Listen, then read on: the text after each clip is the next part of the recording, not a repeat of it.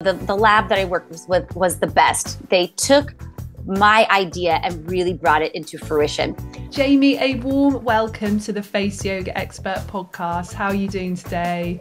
I'm doing well. Thank you so much for having me join you today. I'm excited to have a nice chat with you. Absolutely. I'm really excited too. And there's so much I want to delve into when it comes to skin and your beautiful products. But I really love just hearing a little bit about the origin story at the beginning of my episodes, because I think it sets the tone so beautifully for the rest of the podcast. So I'd love to know where your journey with skin and beauty really started. Sure thing. Well, I do come from a family history. My mother is a hairdresser and owns a hair salon still to this day and works at the age of 70. So God bless her. Wow. I know. I never wanted to go into the beauty industry. She always said, Jamie, just go to school to be a cosmetologist and I'll give you my salon. And I just thought, oh, hair sounds awful. And it's actually a very funny story how I got into doing skin.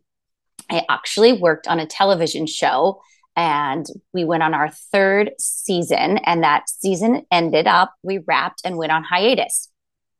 And I thought, I think I'm going to go to school to be an esthetician, because I didn't know what I wanted to do.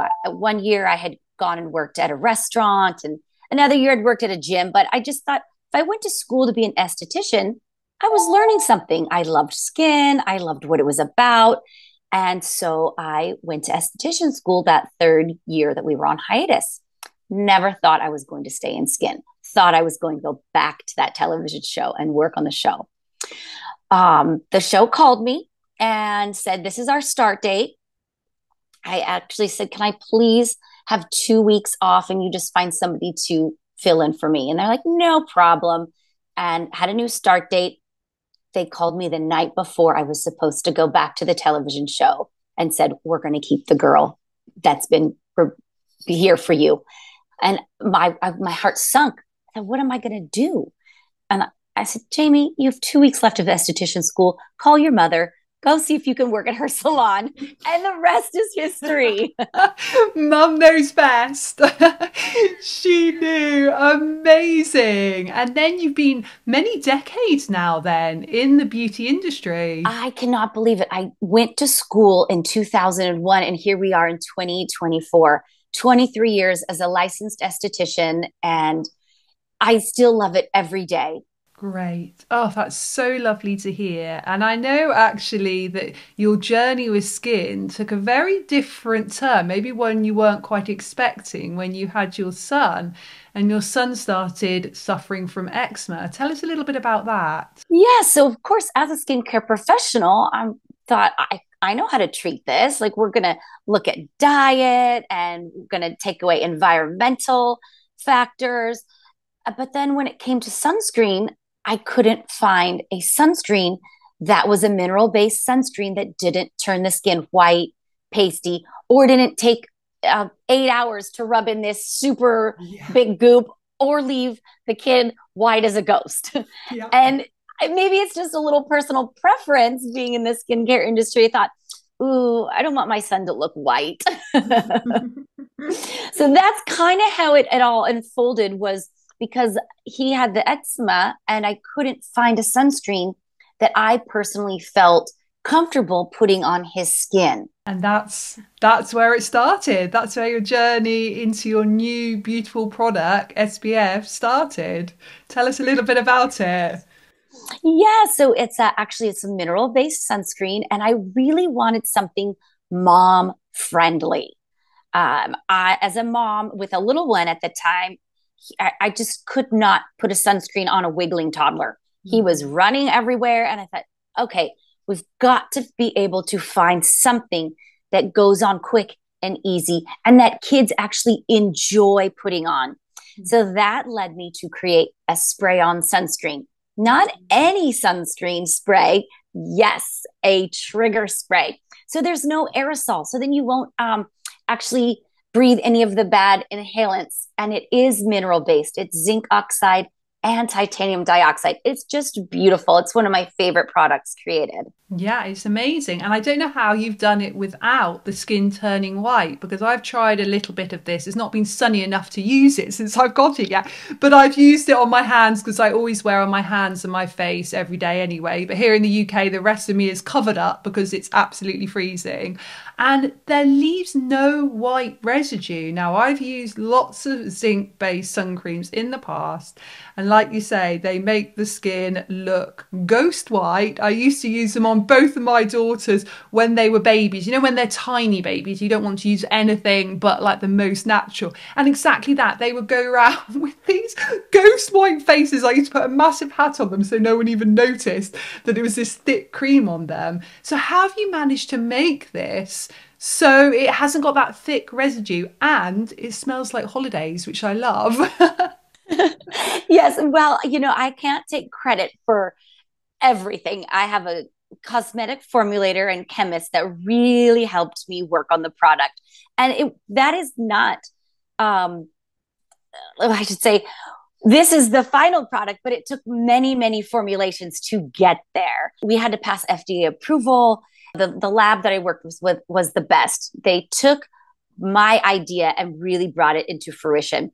I gave them a list of ingredients that were acceptable and a list of ingredients that were unacceptable. And then I also had a way that I wanted it to look and to feel and the way that I wanted it to go on the skin. So we really worked together, and they are the brains behind it. I'm just the creator and the one that had the crazy idea for it. So, but thankfully that they are an amazing team to work with, and that they really, really took my idea and worked with me to help me create it. I love that. And the ones that you do actually for, I presume, much more for adults, have a little tint to them. So it's almost like you're wearing makeup when you put them on, which is wonderful. Yes, that is my protect, color in one quick step. So we moisturize, protect, and color in one quick step. And those are the tinted sunscreens.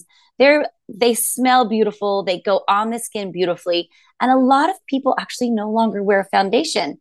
They go straight just to our tinted sunscreens. It's brilliant. I've been using actually the medium shade. So you sent me very kindly the light and the medium, and I tried both, and I found the light actually a little bit too light for my skin tone, and for some people it would be perfect, but the medium's great. And exactly, it was almost as though I was just wearing a very light foundation, almost like a tinted moisturizer, which is great and very easy to apply just with fingertips.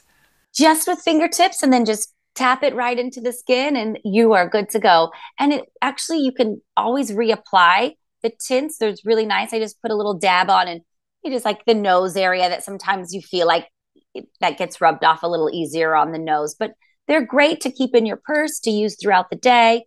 We also have, I didn't send one to you, I don't think I did, but a little sunscreen brush. These work beautifully with the tints to just put it right in. And the spray, kids love to spray this on and then rub the spray in with the brush. It's like painting. It is. And I can get my kid to put it on himself every day. I no longer have to help him. So it really is just user friendly. And that's what I wanted when I created it. Amazing. And how is your son's eczema now? It's very manageable. We learned that he's allergic to feathers. So, of course, he was sleeping on a down pillow, a down comforter, all the things. We removed that. And then, of course, all the dyes that are in foods here in America. I know that the UK is a little bit tighter and you don't have as many chemicals in your foods. But I think one day we'll get there in the US. Yeah, so we don't try to limit anything that has a dye or food coloring in it. And then he's allergic to some grasses and molds. But environmentally, we just try to limit those things. Or if he's out playing soccer, or as you say in the UK, football, yes. he's wearing higher socks and longer sleeves. And so we really do try to control it as much as we can. And if he has a flare up, we do have a cream, but he's really been quite well. So thankfully. That's great. That's really lovely to hear. And I'd love to hear, in your opinion, the importance of wearing an SPF for our skin, because I know there's almost like two camps of people when it comes to it from an aesthetic point of view and from a beauty point of view. There's definitely the people that are saying you need to be wearing this every day. It's the number one way to reduce aging. But then also, particularly, you see this in the natural holistic community that actually say that because of chemicals in many sunscreens, which I know you found a solution to that problem, but also because then the lack of vitamin D that we can get if we are covering up all of our skin. So there's definitely two camps. And I must admit, for me personally, I sit more in the camp of wearing the SPF. When we do have some sunshine here in the UK, I do expose a little bit of my body for a short amount of time to get some vitamin D. I take a vitamin D supplement. I try to use non-toxic sunscreens. So that's what I choose to do. But I know that there is a whole spectrum of opinions. But like I say, particularly two camps. Yeah, so I fall on the side of wearing it every day, at least on your face. The sun is responsible for 90% of the visible signs of aging. So let's at least just have that on our face and our hands if we want to keep that. Um, I do believe in getting some sun as well. Some sun exposure is good for you.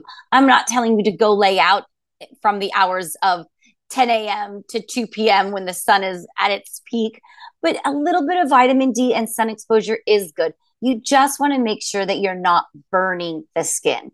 So go ahead, go out, reapply your sunscreen every 2 hours, which is very important because a lot of people, if they are exposed to the sun, they forget to reapply. So always make sure to reapply. And it's best to actually reapply on clean skin.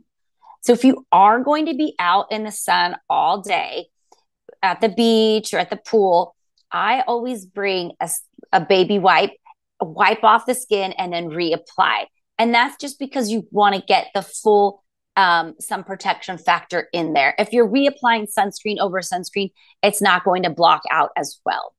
So always want to just reapply on clean skin. Make sure that you do reapply every 2 hours.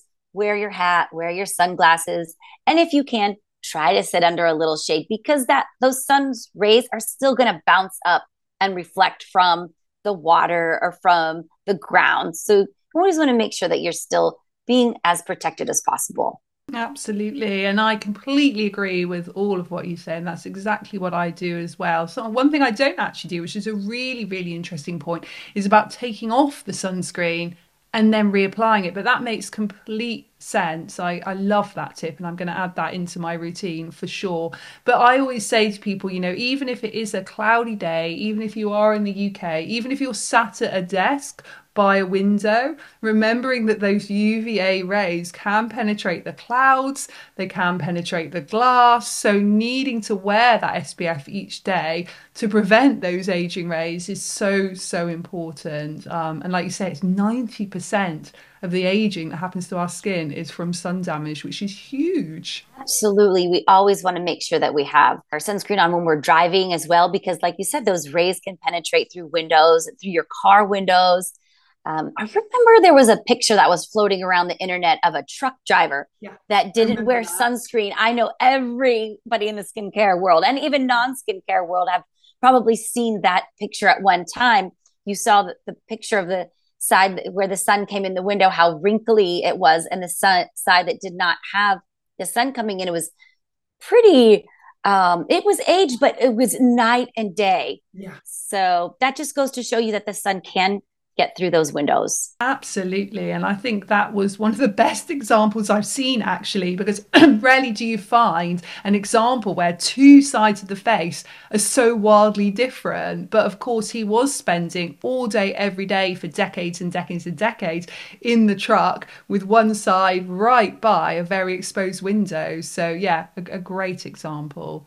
And I'd love you to tell us a little bit more about your personal beauty or skincare routine. Is there any products you love or any treatments that you love having? Are there any tips you'd like to share with us? What did we say? 23 years as esthetician? Yes, there's exactly. Lots.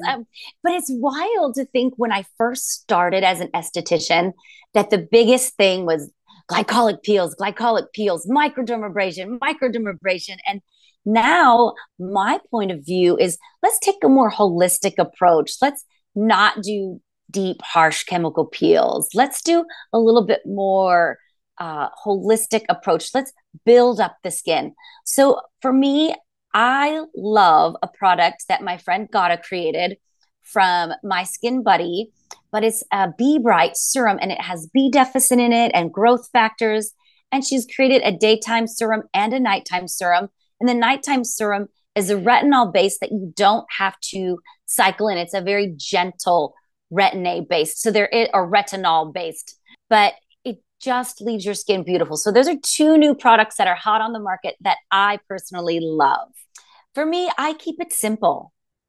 For my own personal routine, I do a little gua sha in the morning using Jane Mann's tool called the Anma.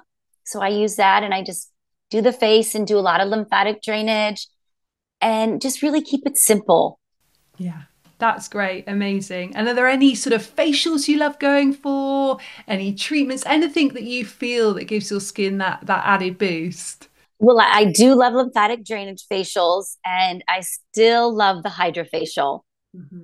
Those Great. are two of my favorite treatments to give and to get. Yeah, I've never had a hydrofacial, and so many people I know absolutely love it. So it's definitely on my list to get because everyone says it really feels like your skin has had the biggest moisture boost ever. It does. And it's great because you can really customize it. They do have a lymphatic drainage tool that you can start with. So it has almost like a cupping tool where it has the little suction and you can customize all the serums and a light treatment. The LEDs are great. So it really is an all encompassing treatment that you get everything into one. So you will definitely have to try it. Absolutely. I mean, I'm very lucky that I get sent a lot of amazing skincare tools and, high-tech facial tools that I'm able to use at home. So I have a lot less facials nowadays than I used to because I'm able to try all of these beautiful products. So I have, all the LED masks and the at-home lasers and even microdermabrasion tools. I mean, so many different things. So I am lucky that I can do these little treatments myself, but there's nothing like going into a salon and having a salon grade equipment and having somebody else do it for you. That's what it is. It's somebody else doing it for you. You cannot replace human touch. Yeah. I do a lot of things on myself at home as well, like bring my little tools home or, do my own manipulations with gua sha tools and facial massage. But there's something so extraordinary laying on a treatment bed and feeling the power of human touch where they touch your neck and your shoulders and your face and you just melt into that facial bed. Absolutely, completely agree. And are there any sort of wellness routines that you enjoy doing? Do you have a morning routine or an evening routine? I do. My morning routine in my shower is using the Anma in the shower. I do it every morning. And that's probably my biggest thing that I make sure that I like to do because I really like to get the face, the lymph, any stagnant lymph out of the face and just kind of drain that. And it really helps me get on with my day. I love drinking a green drink in the morning and I love having hot tea at night. Those are maybe a little extra things. And just really in the morning, taking time, some quiet time to reflect and put a positive spin on my day. It's definitely a lot less energy to be mad or angry or negative than it is to be positive. So I really like to have a positive start to my day and it just sets the tone and sets the mood for the day. Absolutely. And if you could share with my listeners and my viewers, for those people that were going to be watching it on YouTube, one top tip for inner peace, what would that be? Just always look at the glass half full. Honestly, there's so much negativity in the world. Let's just bring the positive, be the light, and look at the glass half full. And that's just how I've always lived my life. And I really think that that's one thing that has kept me going. Amazing. That's such a great tip. And Jamie, would you be able to share with everyone where people can find out about your beautiful sunscreens, your beautiful products? And I know that you're US based. Would you let us know where you do ship to as well? Yes, currently we're shipping in the United States only. We're working on international, but for the time being, we are definitely all over the United States. And you can find us at espieve.com, which is ESPIEVE.com. And you can find us on socials on Instagram and Facebook, Espieve. I think Instagram is actually Espieve_SPF. Right, and we'll link to all that in the show notes so people can just click straight through and find you there. Jamie, thank you so much for joining me today on the Face Yoga Expert podcast. Oh, it's been my pleasure. Thank you so much again for having me. Thank you.